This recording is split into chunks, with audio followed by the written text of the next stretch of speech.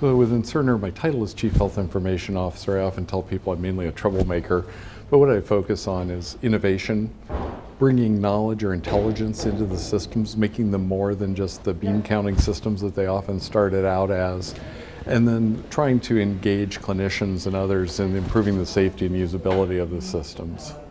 Well, health informatics is obviously a very broad field, and lots of specialization, lots of people focusing in different areas. One of my personal passions really is focusing on how to bring intelligence into systems, how to make documentation tools which don't take more time as they do today, how to make sure that physicians and patients are supported in their decision making by good information and good data.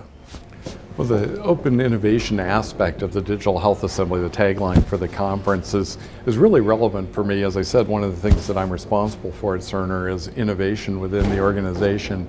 And that doesn't just mean going out and creating wild and crazy things. That means things like, how do we build a culture among the engineering staff that is looking at ways to work not just as engineers, but with their healthcare peers, with their knowledge-based peers, and so on, to really make serious contributions to the field.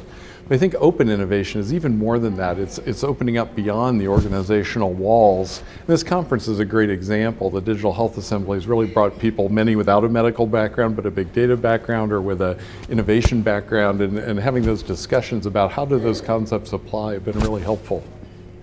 So I think as we apply some of these notions and directions in the next year, that where we'll really see progress is in small ways. It's not going to be revolutionary, it's going to be evolutionary change.